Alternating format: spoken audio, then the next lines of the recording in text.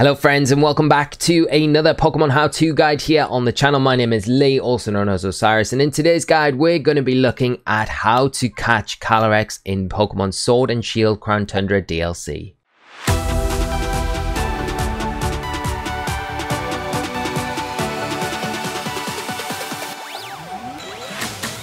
So, shortly after arriving in the Crown Tundra, you'll experience the Dynamax adventures with Peony, and shortly after this, you will arrive in the main town of the Crown Tundra, which is Freezington. After arriving here, the town mayor will approach you, will introduce himself, and talk to you about the King of the Bountiful Harvest, which is referring to Calyrex, and just give you a little bit of information about that. Shortly after this, Peony will appear and ask you to join him in his hut, and this is where you'll find out about the legendary quests, where he gives you a bunch of legendary clues, giving you information and hints on how to capture these legendaries that are roaming the Crown Tundra area. He will also give you a Master Ball as well as the Crown Tundra Snowsuit, which are really nice items to get this early on in the game, especially that Master Ball. Now the first quest starts with the Legendary Journey 1, which is all about Calyrex. He'll talk a little bit about this and then end the conversation saying that you're going to go on your legendary quest and it's time to start hunting. So the first thing to do when you're in Peony's hut is to go and grab the stone crown that is on the table. Now Peony will argue with you saying that it's his pillow, but he will eventually give in to you and let you take this crown away.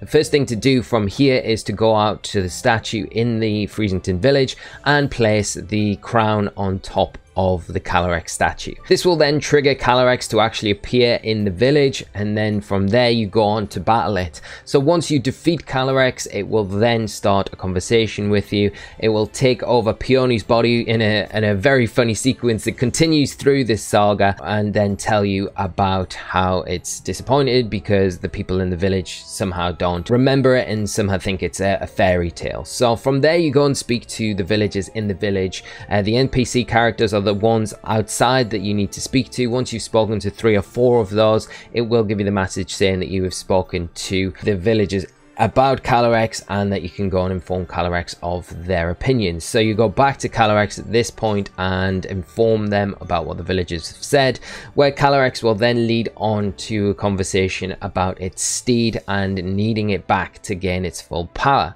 So from here you need to find out a little bit more information about the steed and this legendary horse, and the one person that you need to speak to at this point is the mayor of the town, the village again. So you go to his house, he isn't there. You will need to exit Freezington on the south side and make your way onto Frostpoint Field and head towards the Giant's Bed. Now if you follow my directions here, you will eventually reach the mayor, who will then tell you that obviously I do know about the steed, but let's go back to my house and we'll talk about it there. So once back at the mayor's house, he'll inform you a little bit about the steed and then point you in the direction of a lot of books. So these books are important. They have a lot of information about Calyrex and how to obtain the things that you need to complete this adventure.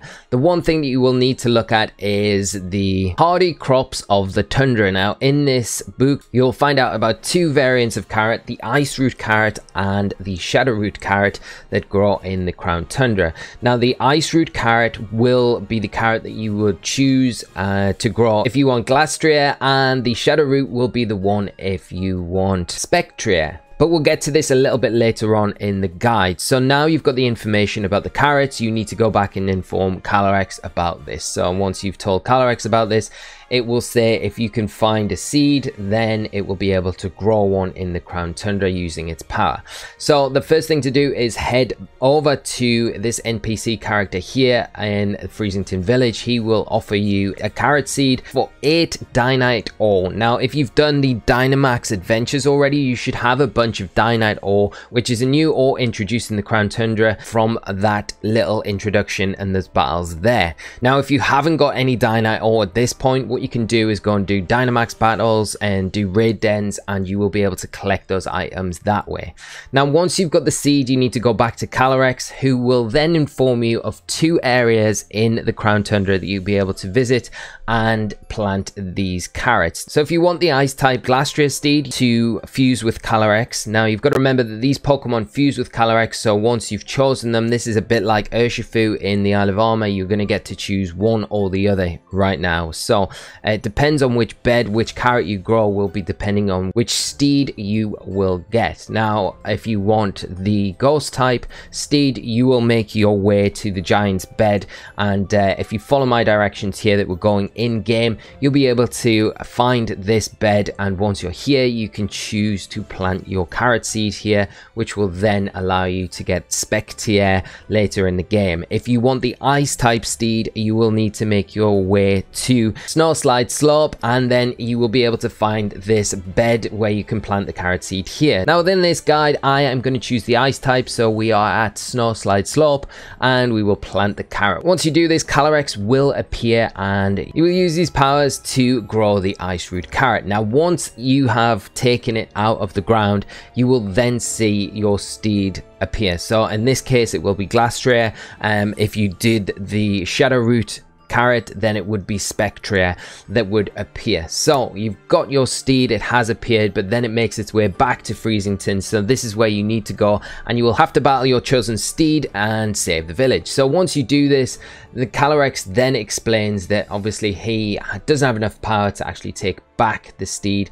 The next thing he needs is going to be the Reins of Unity. So this is the next thing in the Calyrex adventure. So to get the Reins of Unity, you're going to need 2 items. You're going to need the hair from the steed, which you actually will pick up once you've defeated it in battle, and you will need Flower the Radiant Petal. Now, Calyrex is very weak, so it can't produce the entire flower for you, but it will give you a petal from this radiant flower. Now you need to find someone that's able to make these Reins of Unity. Now go back to the mayor at this point. He will say that his family law passed down the method to make the Reins of Unity, and he actually has a go. You give him the 2 items, but he is unable to make this. Then Peony turns up and is able to put the Reins of Unity together with the 2 items, the horsehair and the petal from the radiant flower. So once you've done this, the next step is Calyrex explains to you that you've got the Reins of Unity. You will need to make your way to the Crown Shrine. Now, the Crown Shrine is located in the northern section of the Crown Tundra. To get there, you're going to need to make your way out of Freezington, through the Frost Point Field, then make your way through Giant's Bed, go up Snow Point Slope, and then into the tunnel on top. Through here, you wind a way around the cave system, and then come to the path on the peak, which will then lead on to the Crown Shrine. Now, I've sped up this journey here so you can actually follow along, slow this down at points so you can make your way to the Crown Shrine a lot easier. It's not the hardest thing to find, but it could be a little bit tricky. Hopefully this path helps you out in getting there. Now, once you are here, you will arrive at the Crown Shrine. Calyrex will appear again with Peony, and you will drop the carrot that you got earlier on into a basket, which will then summon either Glastrier or Spectrier to the Crown Shrine, and then this will trigger a series of events where Calyrex is fused with the steed of choice. Obviously, in our case, it is Glastrier. It will then approach you and say its whole power has been restored, and it would like to thank you by joining you on your adventure, allowing you the opportunity to challenge it to a battle and capture it. Now, you can go ahead and don't worry if you defeat Calyrex here, it will not disappear. Just sit there and you'll be able to battle it again and again and again until you capture it. Now, in this guide, we are using our Master Ball, thankfully just given to us recently by Peony, to capture it and make sure that we are able to get it. And that rounds up the first legendary adventure in the Crown Tundra, allowing you to get Calyrex. After this, you'll head back to Peony's hut. You will inform him about capturing Calyrex, and he will tick off your legendary clue number 1, the King of the Bountiful Harvest, and that will be the Calyrex mission complete. So I hope this step-by-step guide helps you out and shows you exactly where you need to go and speeds it up for yourselves in getting Calyrex in the Crown Tundra. We'll wrap it up there, my friends. If you've enjoyed this video, as always, please remember to drop a like. Do subscribe to the channel if you're new for more guides like this and all sorts of other Pokemon content that we cover on the channel. And I will catch you all for another episode very soon. So until then, friends, take care of yourselves and bye-bye.